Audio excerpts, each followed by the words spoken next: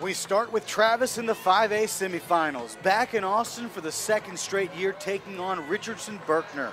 Early on, Aaron Harrison makes his way through the Berkner defense to get Travis on the board, but that was the only shot from the field either of the Harrison twins would make in the first half. Berkner had control early. Kendal Harris flips it over to Soma Edo to give Berkner a 7-point lead midway through the first. Even though the Harrison twins didn't have the shooting touch in the first half, they were able to get others involved in the scoring.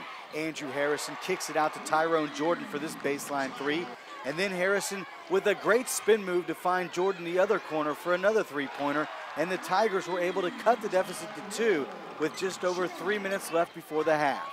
In the second half, Berkner goes to Harris, who shows why he's one of the top guards in the country, knocking down the long two.